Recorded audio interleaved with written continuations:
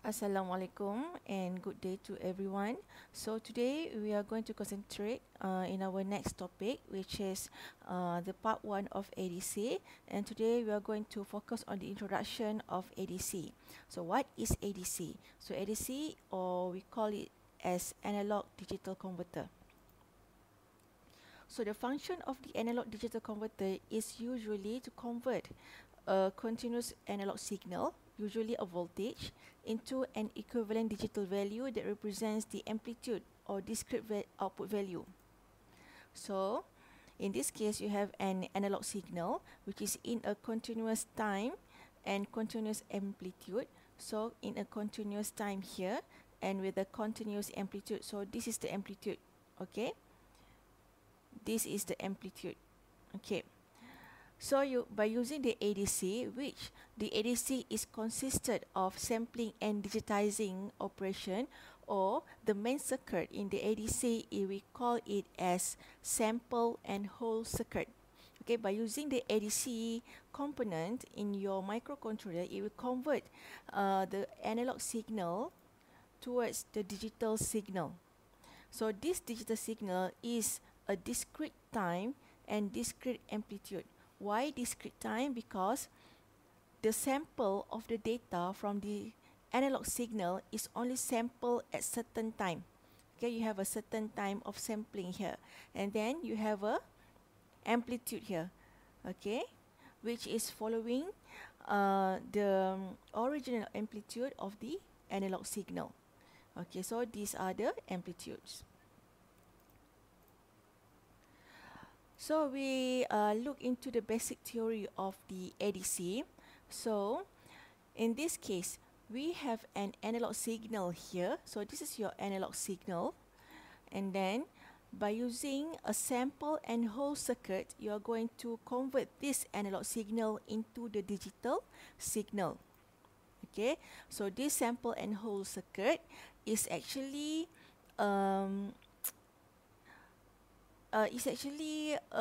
in the form of pulses. Okay, you have pulses which is running in a sampling frequency ataupun running at a certain frequencies. Okay, and then this pulses has a short duration interval between two pulses. Okay. So, how does the sample and hold circuit do the work? So first thing first, it needs to sample the analog signal. So this is the analog signal, and then by using the sample circuit, it will sample the analog signal. Okay, and then it will sample the current amplitude at that specific time. Okay, so we have few specific time here, which was determined by the frequency of that sampling circuit. Okay, and then each pulses has the short interval time between the pulses, and then it will tag the value of that current amplitude at that certain time. And then after it has sampled the amplitude of that analog signal, it will hold the sample analog signal. Okay, how does it hold? It will hold the level of that signal at that certain time. Okay, so it will hold that state before it find another pulse here. Okay, or it will hold the state of that amplitude until the next sampling pulse. So when the whole circuit has done their work or operation, so you will have the output of the digital signal here. Okay, so this is the output of the digital signal based on the sampling and hold circuit. The sampling will only sample that amplitude at that certain time, while the whole circuit will hold the state of that amplitude until the next sampling pulse. And with this combination, we will get the digital signal. Okay. Now we move to the next slide. However, the analog signal can be sampled at different speed.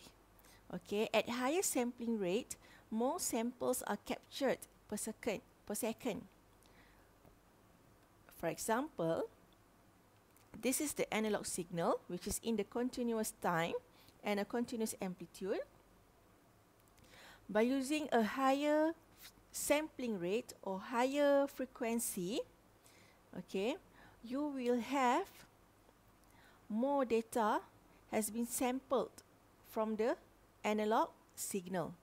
Okay, more data has been sampled, and then the output of the digital signal is following almost the same exact shape of the analog signal. Okay, you can see the output of the digital signal is actually following the shape of the analog signal because the sampling rate is higher. Okay, you have many pulses within one frequency. Okay, the ADC can only read one sample at one time. Okay, for example, at this particular time, it can only capture the value of the amplitude at this level of this signal, for example. Okay, and then it will wait for the next sampling time, and then when the second sampling time occurs, it will only capture the amplitude at that particular time, which is here, and so on until all the signals has been fully converted. Okay, until there is no more an analog signal coming into the system. Okay. Then each sample is measured with respect to the maximum possible digital value. For example, if let's say this is your maximum range of the sampling ADC, or this is the reference of the ADC voltage. Okay. So if let's say you have a signal exceed the maximum range of the ADC voltage, it will only capture until here. So this one, it will not be taken into consideration. Okay, that is the meaning of the maximum range of possible digital value that can be sampled by this ADC. Okay, so each discrete value may be digitized into many steps. For 8-bit ADC, it is digitized into 256 steps. Okay, if let's say you are using an 8-bit ADC, you will have here a 2 to the power of steps. Okay, so meaning that from 0 to 5 volt, you can divide the digital data into 256 digital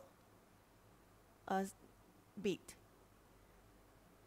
Or if you are using a 10-bit of ADC, this data will be digitized into 1024 steps. Okay, because 2 to the power of 10 is equivalent to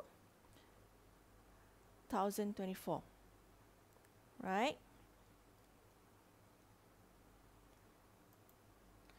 So the steps is actually the resolution of the smallest voltage that can have by 1 bit of this ADC. Okay. Okay, now by measuring the instantaneous analog value, you could calculate the equivalent digital output value with certain level of accuracy. And then in this example, you are going to convert that voltage value that has been sampled by the ADC into the digital value, okay, or equivalent digital output.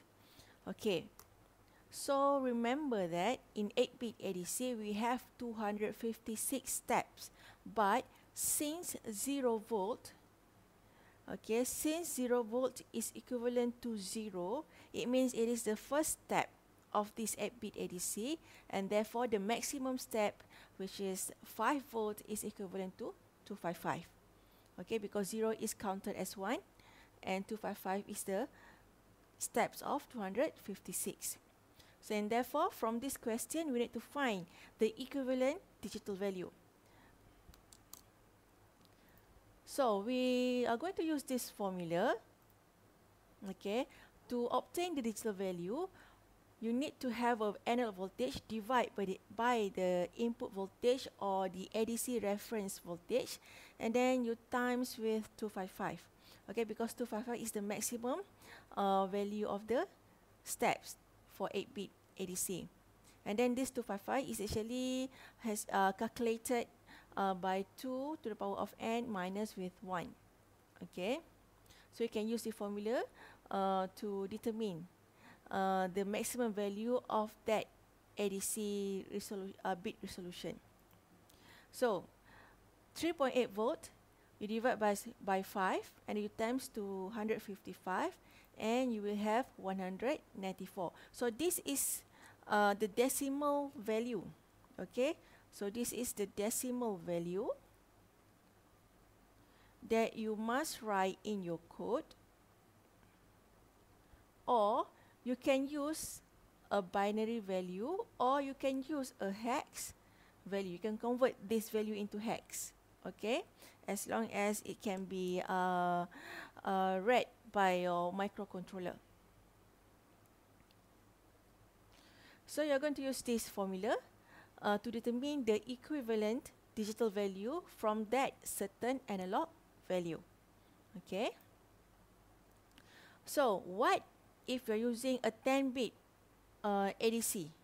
What is the value of that equivalent digital output when you are using a 10-bit ADC? So still using the same equation or the same formula, but we are going to use a different steps, okay, because this is a 10-bit steps of ADC or 10-bit ADC. Okay, and please remember this is actually determined by this formula. Okay, since 10 is the n number here, so 2 to the power of 10 is 1024, minus with 1 you will get 1023. So through this formula, okay, the output is 777, which is in decimal value, and then you can convert it into 10-bit of binary value. Okay, you can count here. It has 10-bit of binary value. Okay, so that's all for the introduction of the ADC or analog digital converter. So this is the basic theory for you to understand the process, the underlying process behind the analog digital converter in any microcontroller. Okay, so the equivalent digital output is actually depending on the number of bits of that ADC. Okay, so in our next class, we are going to see few examples through programming, and from there you are going to have a better understanding on the ADC process. So I'll see you again in your next class. Thank you.